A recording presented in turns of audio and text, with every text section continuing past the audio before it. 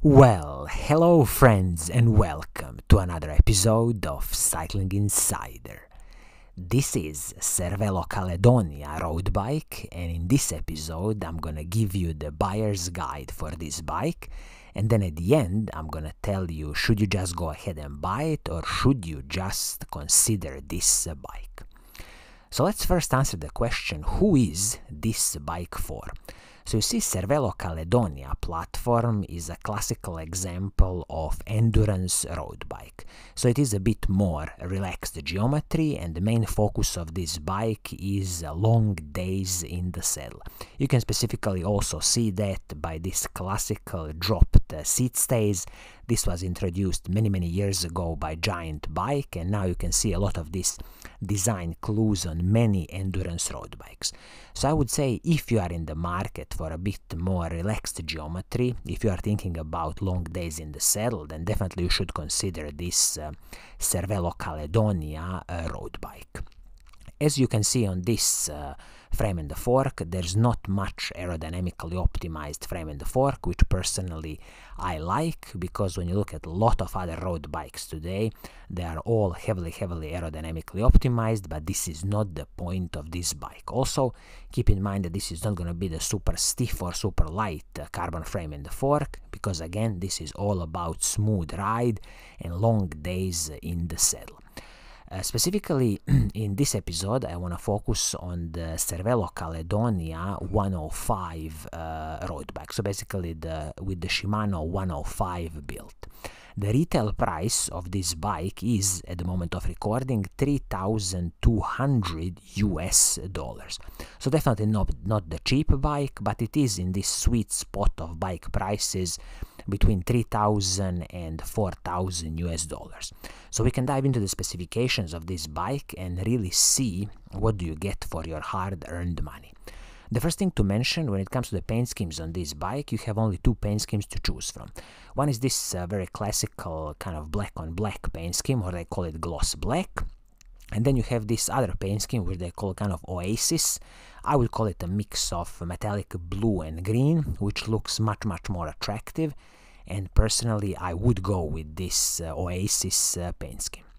Now let's talk about the carbon frame and the fork on this bike. So both of these items are from Cervelo, their own carbon fiber frames and forks. And also keep in mind that Cervelo's frames come with a lifetime warranty. Of course, this carbon fiber frame and fork have 12mm through axles front and the back, flat mount disc brakes, and also a bit of internal cable routing. And with this frame, they're gonna be with press fit bottom bracket, Shimano standard press fit bottom bracket.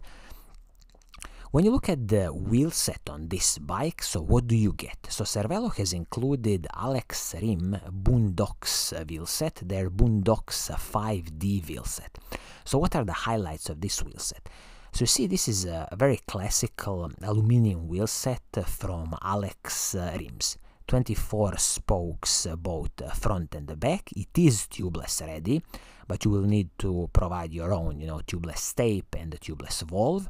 This wheel set is 26mm rim height and 21mm internal rim width, and also it comes with Alex Rim's own hubs, classical aluminum hubs with sealed cartridge bearings. 12mm through axles, of course, and I wouldn't expect anything special from this wheel set. Total weight is 1,830 grams. So a pretty classical, decent wheel set from Alex Rims, and of course, in the future, if you are really interested, it's very easy to upgrade and buy something better, especially if you look at the wheel sets from, for example, DT Swiss or Bontrager or Zip. There's so much good choice out there.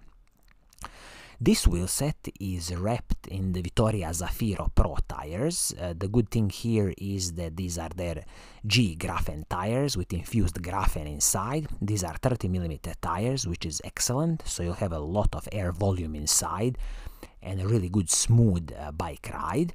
And also in the future, I would definitely suggest you to keep a 30mm tire or even go a bit higher with 32mm tires, because again, much more air volume and much more smoother ride. Now let's talk about the total group set on this bike, and in this case you are getting a Shimano 105 mechanical group set. So this is the Shimano's R7000 11-speed mechanical group set. Absolute workhorse from Shimano, excellent mechanical group set. I'm not expecting any problems with this, and I absolutely have no complaints about this group set. So shifters, front mech and the rear mech, everything is Shimano 105 R7000 group set. Also crankset is the Shimano 105 crankset, 5236 chain rings, and this is paired with Shimano's HG601 chain. So this is a classical Shimano 105 level chain, 11-speed chain, and also the cassette on the bike. They didn't cut corners here because the cassette is also Shimano 105 cassette, 1134. So you have a huge range of gears here, because when you look at 1134 cassette and 5236 chain rings, absolutely no problems of climbing any steep mountains or spending a lot of time, long days in the saddle. When you destroy this chain, HG601, I would definitely suggest you to keep again the Shimano chains, Shimano 105 level chain or Shimano Ultegra level chain. They're going to work perfectly fine just because of the compatibility with other Shimano parts. Now let's look at some smaller pieces on the bike, like the stem and the handlebar. So the handlebar and the stem are both aluminum pieces from Cervelo, which is perfectly fine, no complaints here. And also these are separate pieces. There is nothing proprietary here, so it's very easy to adjust your position on the bike. And also in the future, if you want to upgrade any of these pieces, for example, you want to buy a carbon fiber handlebar, it's going to be super easy to replace because, as I said, there's nothing proprietary here. This is absolutely excellent. Now let's talk about the braking performance of this bike. So you are getting Shimano's 105 hydraulic disc brakes, front and the back, and these come with the 160mm braking rotors front and the back, although these are very basic Shimano's RT66 braking rotors. So I would definitely advise you to upgrade these braking rotors once when you destroy these ones, and you can save some money and buy yourself a Shimano Ultegra braking rotors, or you can even get yourself braking rotors from the Shimano's mountain bike world. For example, you can look at the Shimano SLX braking rotors or Shimano XT braking rotors. Keep the 160mm braking rotors just because you're going to get a good heat dissipation and good stopping power. And also, if you buy, for example, Shimano Ultegra or Shimano XT braking rotors, they will come with the Shimano's Ice Tech Ice Freezer technology, so a superb heat dissipation. Now let's talk about the saddle and the seat post. So the saddle, you have two choices. One is the Cervelo's own road saddle, or you can choose Selle Italia X saddle. Personally, I would go with the Selle Italia X saddle, and if you don't like this saddle, you can always, replace it with your preferred saddle, because saddles are just a totally personal preference. One disappointing thing here on this bike is the seat post. So Cervelo has included 27.2mm aluminum seat post. I think this is an absolute joke.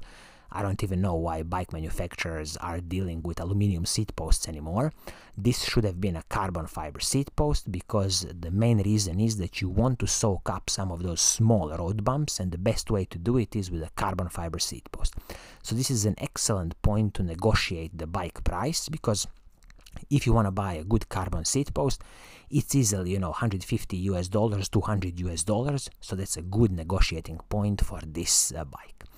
Also, Cervelo didn't mention here the total bike weight, and I would expect this bike, when you mount the pedals on it, and in some kind of size 56 or 58, I would expect it to be maybe 8.7 to 9 kilograms with the pedals. Again, nothing special in the weight department. This is totally average with all other bikes I would expect it on the market. Specifically, if you look at like Giant Defy or Canyon Endurace, they should be on the same levels of the weight. So, in a summary, what is my advice to you about this Cervelo Caledonia 105 bike, considering the retail price of $3,200 US? Should you just go ahead and buy it, or should you just consider this bike? Well, I will say it like this. Speak with your local Cervelo bike dealer. and tell them to give you $200 discount because you need to buy a carbon fiber seat post, or maybe they want to drop in a carbon fiber seat post for you. Then you can pay the $3,200 price. If not, they have to give you a discount of $200. So if you can get this bike for $3,000, then definitely I would suggest you go ahead and buy it. If not, I would just suggest you to consider it, because you can have a look at some of the Giant Defy bikes, Canyon Endurace bikes, some of the Merida offerings. They are all in this sweet spot of about $3,000 price range, so there's a lot of competition here. So I think this is going to be it for today. I hope you like what I'm doing, and if you do, please keep on watching, keep on liking, and as always, I will see you soon in the next episode. Cheers!